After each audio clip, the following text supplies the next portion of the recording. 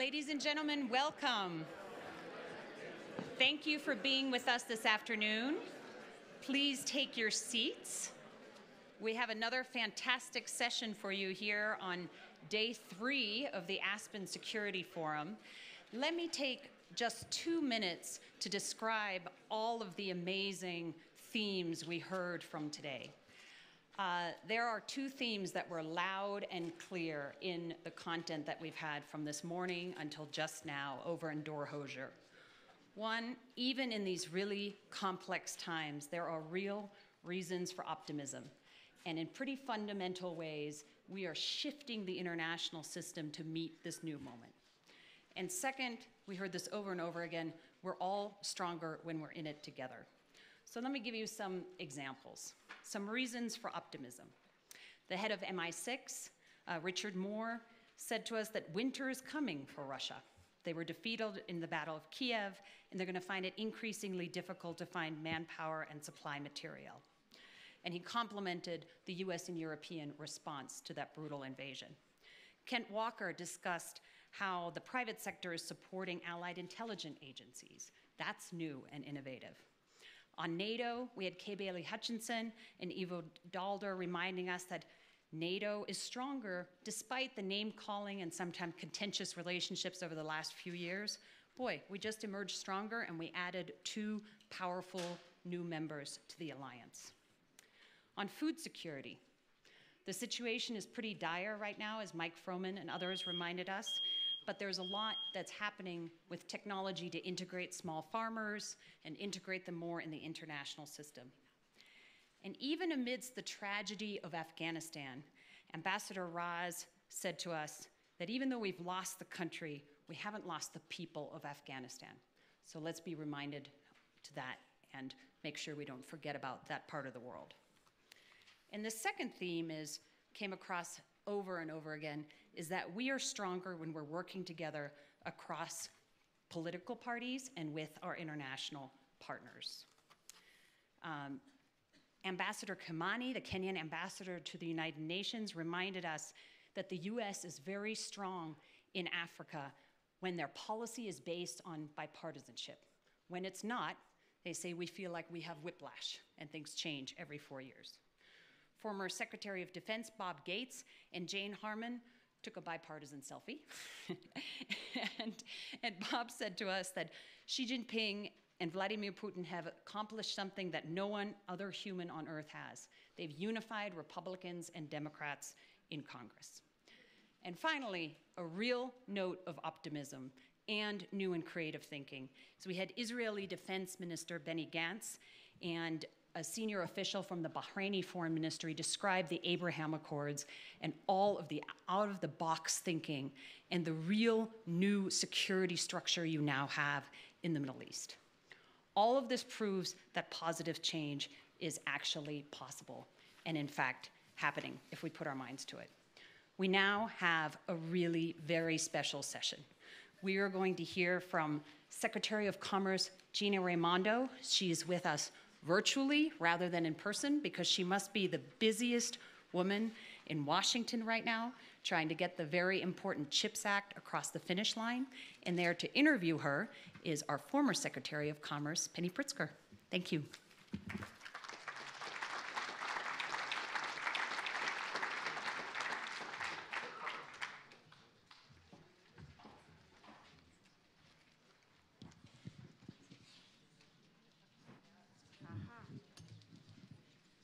Secretary Raimondo, welcome. We are so thrilled to have you. Thank you very much for being here. You're a person of extraordinary accomplishment in so many realms, but as Anya said, right now you are on the front lines of getting the CHIPS Act past Congress, and we're all very grateful for all that you're doing. What I wanted to ask you is, can you tell us why do we need this bill? Why is it so important? Where does it stand and what's in it? Well, first let me say thank you. And this is special for me to be interviewed by you, Secretary Pritzker. Penny has been a good friend for a long time, and when I was thinking of taking this job, she couldn't have been more generous with her time. And so I want to thank you and acknowledge that. I also want you guys to know that it's about 100 degrees and humid in Washington. So I am very jealous that you are in Aspen. But I am back here trying to get the CHIPS Act across the finish line. We are so close. This will happen. This is going to happen. It has to happen. The reason, to answer your question, Penny, and everyone there I think knows this, there's a couple of problems. Number one, chips are ubiquitous. They're in everything. Everything digital or electronic requires chips. But the fact of the matter is, since our economy is moving to a more digitized economy, every business now, every industry is a tech industry, is a digital industry, which means the demand for semiconductors is through the roof, unprecedentedly high. It's gone up about 17% in the past 2 years, and chip demand will increase by another 20 to 25% in the next 4 to 5 years. So the fact of the matter is, we don't have enough supply. Combined with that, chip manufacturing facilities globally are operating at max capacity. The US is dangerously reliant on other countries. So why does it matter? It matters. It matters because we have this problem where this is a uniquely important cornerstone technology for a digital economy, underpinning all innovation, and by the way, military innovation and equipment, and yet we don't have enough domestic supply. And where do we stand with the bill? So, as I say, very close. We had a huge and important vote, procedural vote, earlier this week. 64 senators, bipartisan vote, 64 senators voted to allow the bill to go forward. They will take their final vote on Monday evening in the Senate and then send it to the House.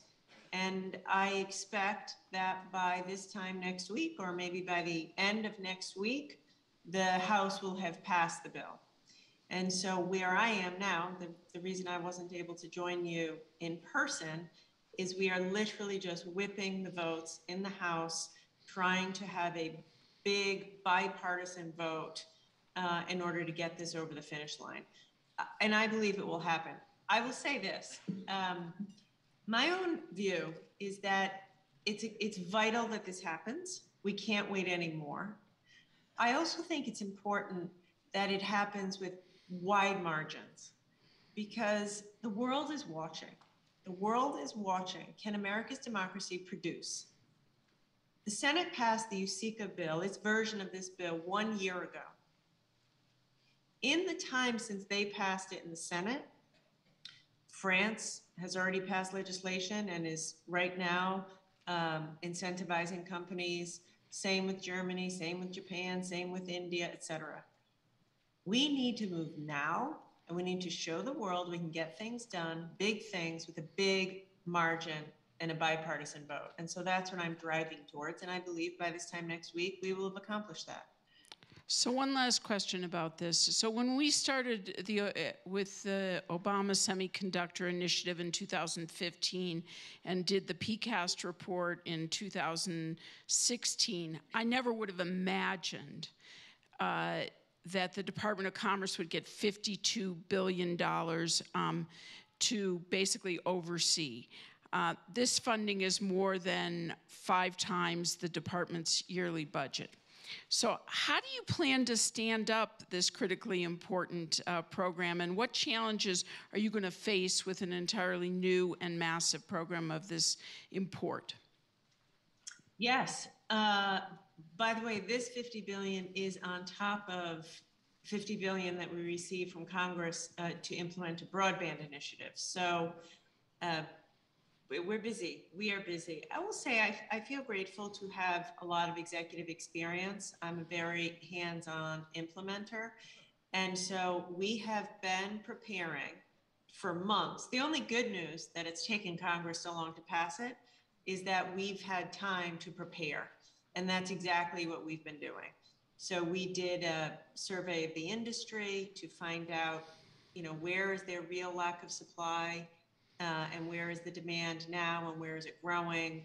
We have a good feel for, the technologies, where the U.S. is particularly vulnerable. By the way, if you want to be up all night worrying, the United States doesn't make any really leading edge chips in the United States. We buy 90% from Taiwan. I don't need to tell anyone in this audience why that is a scary proposition. Our dependence on Taiwan for sophisticated chips is untenable and unsafe. So anyway, we are bulking up. We will have to hire a team. I intend to hire people who are technologists, as well as implementers, as well as finance people. The vast majority of money needs to come from the private sector. Our 52 billion needs to turn into hundreds of billions. And so we need to incentivize, we need to crowd in private capital. This entire effort, I envision, will be a public-private partnership.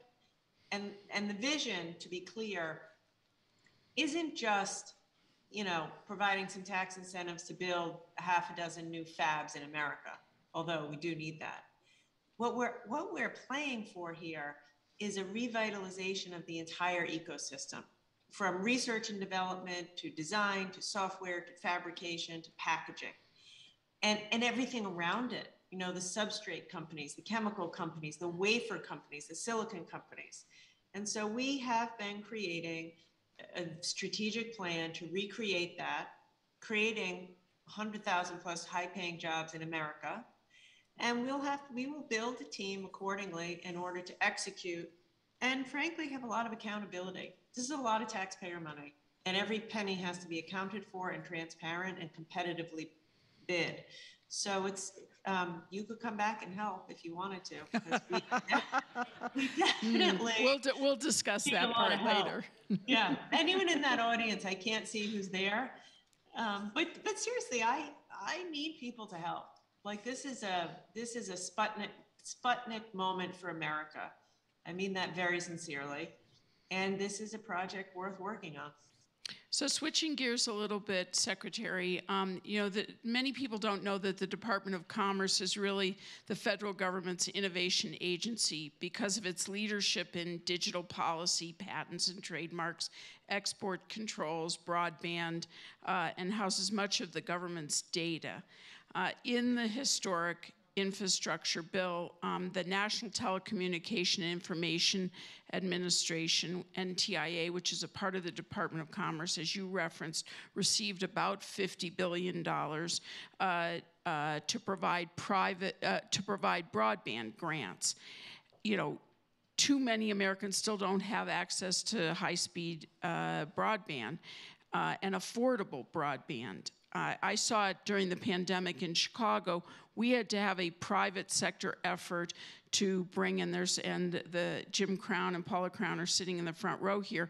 They were a big part of bringing private sector dollars to 100,000 families in Chicago that didn't have access to high-speed broadband or affordable broadband. So this is a real equity problem. How do you see the Biden administration's program contributing to broadband equity and helping people who need affordable and reliable access to participate in everything from school to the global economy? Yeah, thank you. First, let me say hello to Jim and Paula, good friends. I wish I could be with you in person. Look, right now we have tens of millions of Americans who don't have access to broadband. 50% of people who live in tribal lands in America don't have access to broadband. A third of people who live in rural America don't have access to broadband. And many millions of American people live in communities where there's broadband. There's fiber in their neighborhood, but it's $80, $90, $100 a month. And so it might as well not be available to them because it's unaffordable. By the way, I saw this as a governor of Rhode Island during COVID.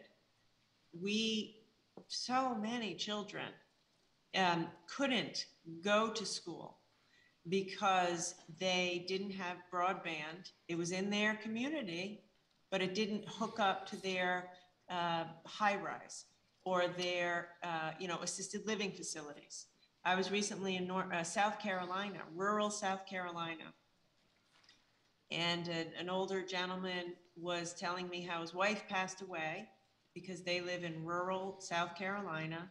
They weren't anywhere near a hospital or a doctor, and they didn't have broadband, which is what was necessary for her to continue to see her doctor, virtually. And so he lost his wife. So this is ground zero of equity. Internet for all is our tagline. Again, this is a Herculean implementation task. We've hired well over 100 people. I'm running kind of a military style operation of implementation because we're running the money through the states. We're requiring every state to show us a plan, and we're not approving any plan until we are satisfied that every person in that state will have affordable internet at the end of the day. So it's a ton of engagement with the private sector, engagement with cities, tribes, communities, nonprofits, schools, and it will be a challenge. I should also say, here again, I'm calling on the private sector to dig in every way. The internet service providers, they need to provide affordable plans. If they're going to receive taxpayer subsidy, it has to be affordable. Affordable is $10 a month or free, not $100 a month. They have to accept the vouchers from the federal government for low-income people. They need to work with us to let us know where are folks unserved and underserved. And so far, they've been fantastic. I want to give a shout out to them. So this will be difficult. Here again, job creation opportunity. We don't have enough people right now in the labor market to lay the fiber necessary to do the hookups. So we're putting a portion of the money, as we will do with the CHIPS money, for apprenticeships and training. And I think it's a huge opportunity to target women and people of color, and tribal lands, to make sure that the people who live there are the people who are trained, who are doing the installation.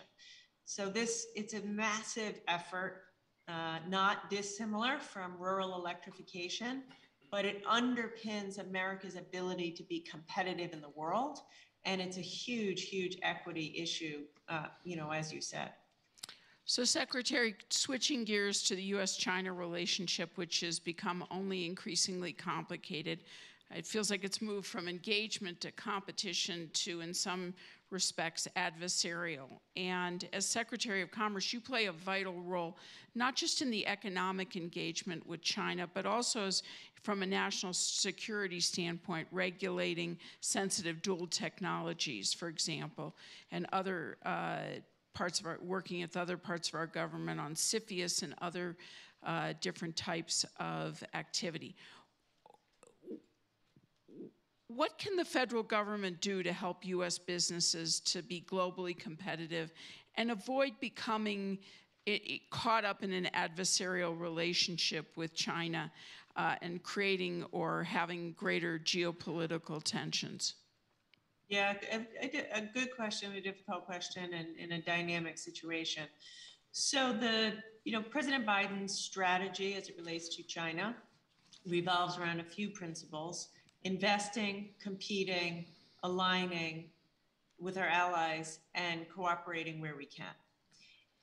I tend to focus, my own view is I think the investing portion is probably the most important of those pillars, which is to say, and this is how we benefit business, there's only so much we can do to slow down China.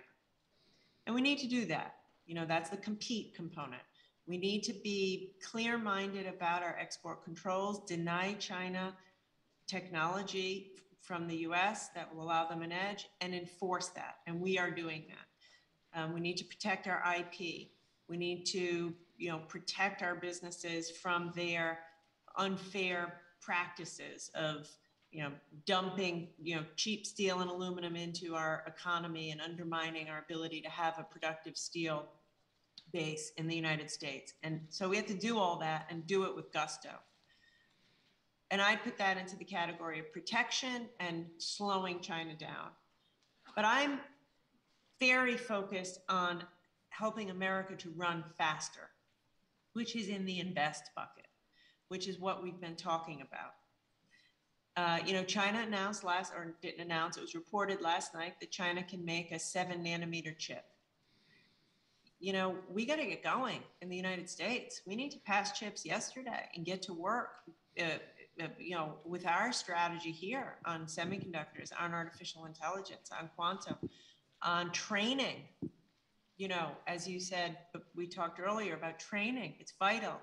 And making sure every American has broadband. How do you compete with China? How does American business compete when so many millions of Americans don't have skills, don't have broadband? So these investments, I think, are absolutely vital for us to have strength and ability to compete. And aligning with our allies. I have spent a huge amount of time in my job aligning with Europe, showing up in the Indo-Pacific region, pulling our allies closer with us and aligning where we can, including on export controls that you mentioned, aligning with our allies on export controls so we can be more effective. I think also the final thing I will say on this is, and this is what the Commerce Department needs to do, is help to level that playing field so American businesses can compete and access the Chinese market. So, for example, we are about to launch an initiative with the Commerce Department to help American clean tech companies export to China. China will purchase over $1 trillion of clean tech technology and services in the coming years. They ought to buy that in part from American companies. And so I think that we have to compete aggressively, but we do have to help American companies export to China, do business with China where appropriate and without ever undermining our national security. So, Secretary, we just have a couple more minutes. One last question. You mentioned the Indo-Pacific, and President Biden has talked about an Indo-Pacific economic framework. Is this, TPP light? What is this? And tell us more about it, and what is the administration's approach to the region? So we have not been in the region for 5 years. And by the way, I've traveled numerous times to the region, and they will tell you, go to Malaysia, Indonesia, Singapore. They'll be the first to tell you, where have you been, America? And so this is not TPP light. This is a new, I think, very ambitious, different. It's not a trade agreement. It's an economic agreement as between us and a dozen countries in the region. I was with President Biden in Tokyo. He launched this with 12 other world leaders. And it is about working with our partners in the region around infrastructure, which means American capital to the region with infrastructure, decarbonization, American capital to the region for decarbonization efforts, digital trade. We're talking about cross-border data flows. It would be massively enhancing to their economy and ours if we could have a data flow arrangement as between us and the Indo-Pacific countries. Supply chain, there's a supply chain pillar. I think there's a great deal of collaboration to be done there as between our country and their countries around supply chains. So it is, and I can tell you there's demand for this from India, from Indonesia, from Singapore. What we're not doing is asking them to choose between us and China. But what we are doing is showing up with as much, heft and robustness as we can on behalf of the United States government and United States industry to, have a much greater economic presence in the region, because we need those partnerships. And frankly, they need us. They are looking for a hedge. And, China is showing up with buckets of money, and we have a lot of time to make up for. And so this is what we're doing.